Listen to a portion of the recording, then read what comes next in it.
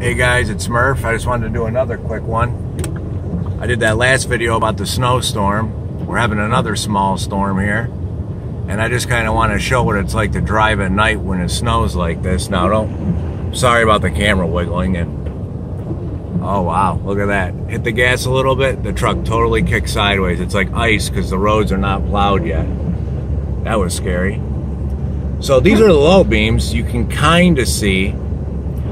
But let me show you what happens when I hit the high beams. You can't see nothing, barely.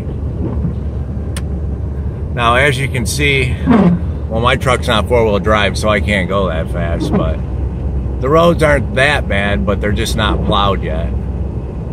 And this is what it looks like. And again, with the high beams and the low beams. So it's pretty scary.